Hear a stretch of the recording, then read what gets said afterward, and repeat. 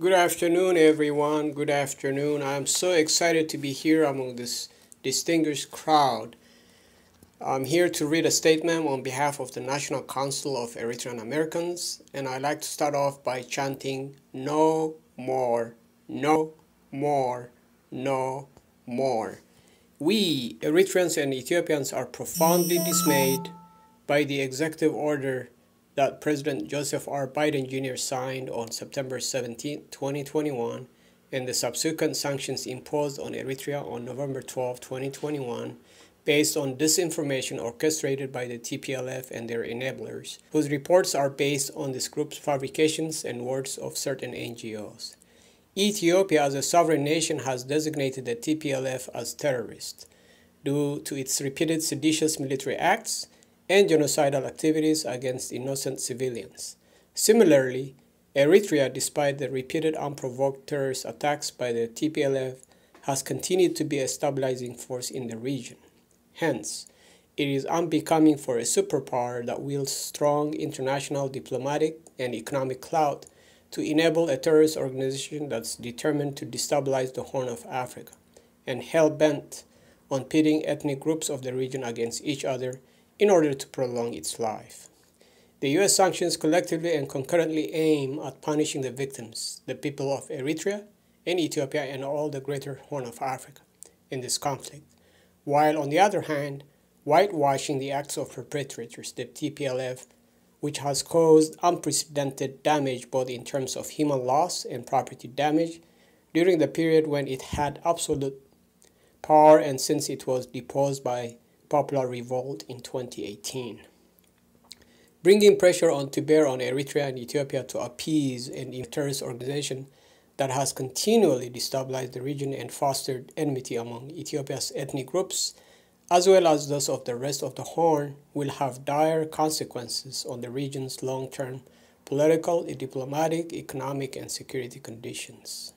Inevitably, such an accomplice and a policy of appeasement will wreak havoc on the long-term security and foreign policy interests of the United States of America.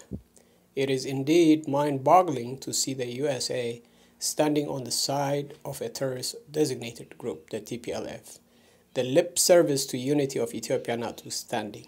It is curious what the USA stands to gain by supporting a group that is determined to balkanize Ethiopia by creating Bantustans and redrawing international boundaries in order to serve a hidden agenda to eventually establish a statehood of Greater Tigray.